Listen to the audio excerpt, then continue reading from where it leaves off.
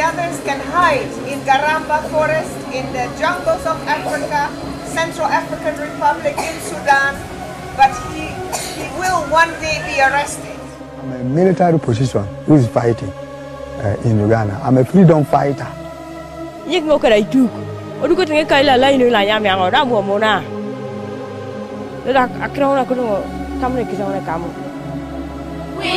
total peace. Total peace.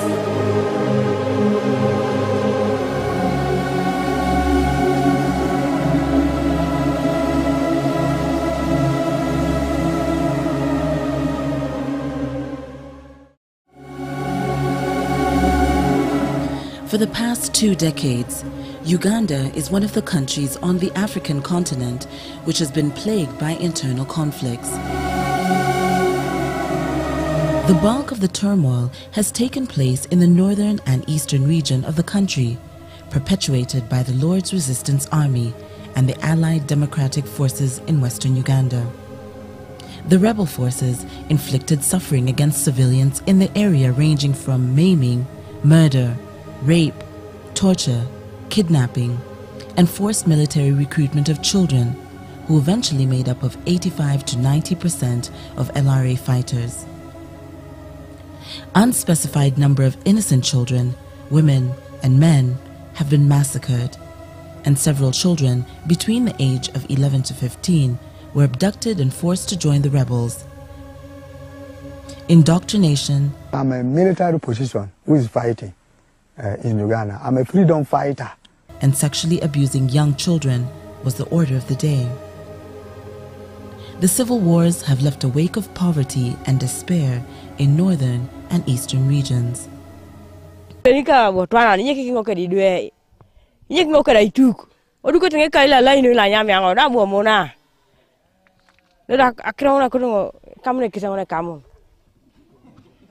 wars greatly affected us, especially in Teso here.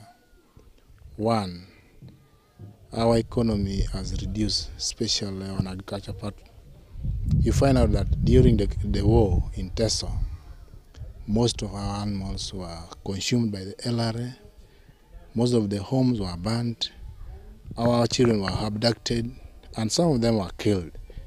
Even you find out that displacement took place, whereby most of the people went to camps, and you find that the HIV/AIDS increased because people were congested in camps. There was lack of food. That's why you find that in education status, the education also has reduced because people are poor.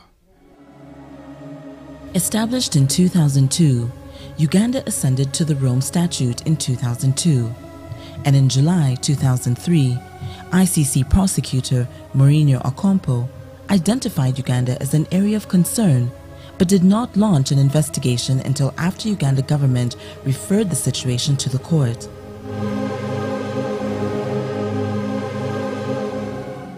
The referral to the International Criminal Court came in December 2003, the first such referral to the court. President Museveni initially attempted to limit his referral to only those atrocities committed by the LRA. However, the ICC accepted referral of entire situations, and therefore the court is mandated to impartially investigate all grave crimes that took place throughout Uganda territory, since it was a signatory to the Rome Statute. On July 8, 2005, warrant arrests were issued for 5 senior members of the Lord's Resistance Army. The warrants were unsealed on October 13, 2005.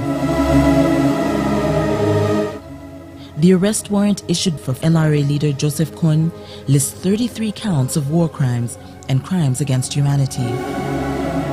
Others are Vincent Oti, LRA Deputy Commander-in-Chief; Okoto Diambo, Deputy Army Commander; Dominic Ongwen, who is said to have been killed on September 30th, 2005 during an LRA incursion in Teso sub-region; and Raska Lukwiya. There were grievous crimes that were committed of international concern that merits the attention of the International Criminal Court. Of course, some of the perpetrators of these crimes are still at large, and every effort must be made to ensure that they are brought to book.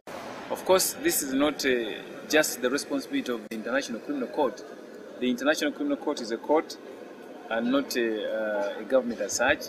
So the responsibility of executing arrests and ultimately surrendering such persons to the International Criminal Court is the primary responsibility of states. Since Uganda attained its independence, conflicts have occurred and many perpetrators have walked scot-free. But is the International Criminal Court a solution to Uganda's war perpetrators? Even before the colonial handover of independence, which was about 50 years ago, we had internal conflicts. And they have continued through the 50 years of independence. Rebellion, coups d'etat, overturning of the government, you name it, we've had it. Why do we have these things every other year?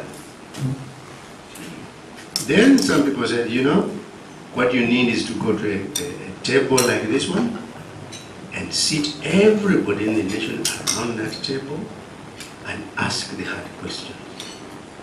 Not with a view to making judgments or taking people to prison or even this reconciliation I was talking about, but just to understand what is the problem. What's wrong with our genes, if this is genetic? What's wrong with our DNA? What's wrong with our political machinery? What's wrong with us? And there we're asking for truth-telling. The kinds of things that have been held elsewhere, such as in South Africa, or the apartheid thing. Uganda being the first country to host the review conference of the Rome Statute of the International Criminal Court, which is one of the most remarkable developments in international criminal law, the ICC has had a varied global impact, more so on peace and justice discourses on the African continent.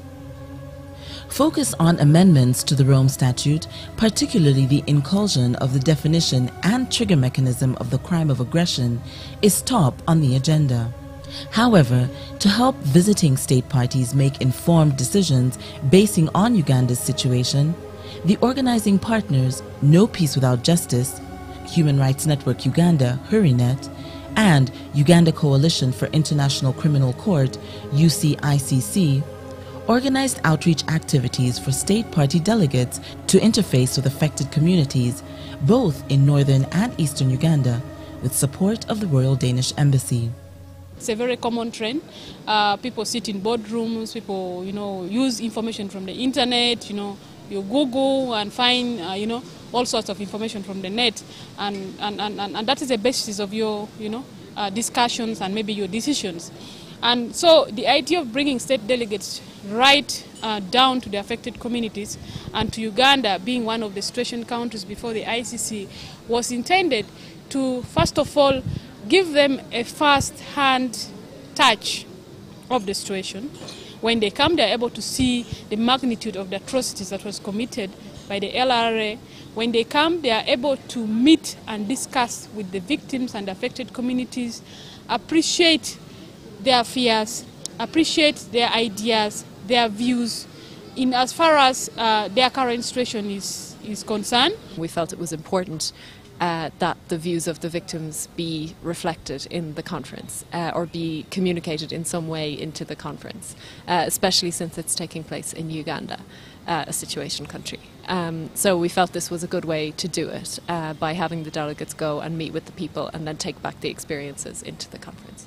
The interaction with affected communities provide an opportunity to share their views and concerns with regard to the work of the International Criminal Court is so crucial during the review conference of the Rome Statute in Uganda.